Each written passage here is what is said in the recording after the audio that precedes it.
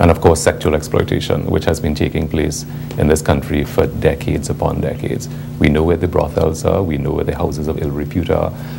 we know that there is pornography taking place, we know that there's a taste for the exotic and the erotic. And the demand that we create in Trinidad and Tobago, especially for certain types of individuals for the sex trade, is really what is being satisfied when we see a lot of persons, a lot of women and minors, girls, 16, 17, as young as 14, being brought into this country, housed at brothels, and being sold as sex slaves.